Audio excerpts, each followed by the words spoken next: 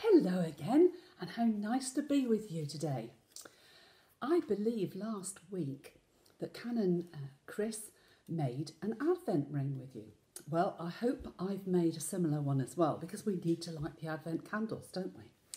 Last week, I believe he lit the first one, which reminds us of hope. The hope we have when that Jesus comes, the hope we have when Jesus is with us. But today, I'm going to light the second one, which is the candle that reminds us of peace. Ooh. There we are. It reminds us of the peace that Jesus brings to us when we are followers of Jesus and how Jesus wants us to be. But also, before Jesus came, hundreds of years before Jesus came into the world, when he was born as a baby, prophets said something was going to happen. Now, a prophet was somebody who told the future. Sometimes they were telling things about warnings, like, if you behave like this, this is going to happen. If you don't do as God has told us to do, then something bad could happen.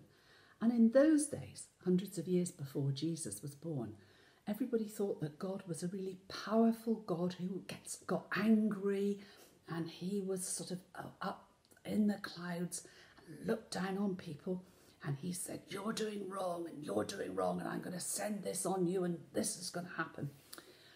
So the prophets were the people who warned other people that they ought to be behaving. Some people listened to the prophets and some people didn't listen to the prophets. But one particular prophet, who most probably above everybody else spoke more about the coming of somebody special who was going to bring peace into the world, and who kept saying that someone special is going to come. He's going to be sent by God, he's going to be a real leader to us, and he's going to bring good news into the world. Well, he also said that there would be a messenger that would come before this very important person came. And he would come in shouting, prepare the way of the Lord, getting people to get ready for when Jesus was coming. A bit like we do in Advent. We're getting ready to have Jesus back into our lives again. Well, he's always in our lives, but remembering him coming in as the baby. And we prepare by lighting our Advent candles, opening our Advent calendars, and preparing ourselves to have Jesus, celebrate Jesus as the baby in the manger again. Well, this particular prophet, he was called Isaiah. And he said, before the Messiah, that's who Jesus was, comes, there will be somebody else who will come shouting, prepare the way of the Lord, make sure everybody's behaving properly. And he was a very important prophet. And I thought today that I might like to tell you a little bit about him, the prophet Isaiah. So I'm going to read you a story from my children's Bible again. The young Isaiah, if you think he lived hundreds of years before Jesus, was a nobleman, so he was quite important, who worried about what was going to be happening next because the people weren't well behaved. One day, when he was in the temple, thinking and praying about the future of his country because the people were not behaving very well, he had a wonderful vision from God, describing things that were going to happen. And Isaiah said, I saw God sitting on his throne high above all. And of course, everybody thought then that God did live up in the clouds. His royal robe filled the temple. Creatures of flame stood around him, shielding their faces with their wings from the brightness of God's glory. They kept calling to each other, holy, holy, holy! The Lord Almighty is holy. His glory fills the whole world. We still sing those words quite often, don't we, in our hymns. As the sound of their voices went all the way round and vibrated round the temple, The whole building seemed to shiver and shake. Billowing smoke filled the whole place. Isaiah said, I was terrified. God was so great and so good, and I felt very small, knowing that sometimes I did the wrong things as well. And I cried out amongst all this smoke and all this fire, what will become of me? I've seen God, the Holy One, and I know that I've done an awful lot of things that are wrong.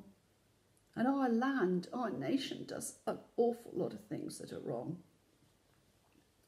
Then one of the fiery creatures flew towards me, said Isaiah, and he picked up a live coal with tongs from the altar, and he touched my lips with it. Oh, imagine that. But he said to Isaiah, you are forgiven. All your wrong things that you've done and that you've said have been taken away. Then something Isaiah said very strange happened. Then God spoke. And God said, who can I send? Who will be my messenger and take the news to the people and tell them how they've been going wrong and what will happen? And suddenly I found myself, said Isaiah, answering. And I said, I'll go, send me. And then Isaiah said that God gave him his message. But he warned him that people would be hard-hearted, that they wouldn't listen, and they would not tell God that they were sorry for the things that they had done wrong. And it was going to be a really, really hard job. But Isaiah said, okay, I'll do it. I'm going to be one of God's prophets. And that's what Isaiah did. He spent all his life going around telling people that they needed to be better people, that they needed to listen to what God was telling them and what he knew was right, that they needed to get ready because somebody was special. It took a long, long time before the somebody special came, and that somebody special was Jesus. But that prophet Isaiah said, if we behave, this person will come and he will bring peace into the world. And so the people were hoping that peace would come.